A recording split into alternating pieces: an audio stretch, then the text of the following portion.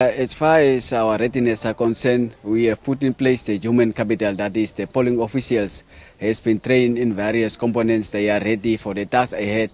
The electoral material is already in the region.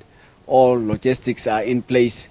Right now, as we are busy with, as you can see around, we are busy with finalization of the team vehicles, that is the transport part, which we are still working on. Over 176 teams will be deployed in the entire region, with 112 in the north, while 61 will be in the southern part of the region. Ausep said the ECN so far is in short of 12 vehicles, only in order to cater for 171 teams, while the remaining 2 will be transported with a helicopter to the mountainous areas of the Epupa constituency. As far as the Epupa constituency is concerned, where there are communities in the mountainous areas, we will be having 2 helicopters that will be operating in that part of the region. So we are expecting the 2 helicopters from Namibian Defence Force on the 26th to be deployed on the 27th.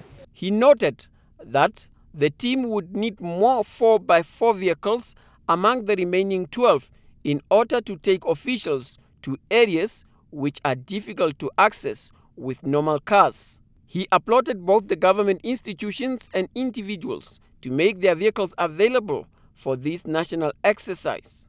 Be as it may, the ECN coordinator is optimistic that all the teams will be dispatched on the Thursday to poll stations and assured the region's inhabitants that the voting process will start on time. We will invite the public come 7 o'clock to go in numbers and cast their votes.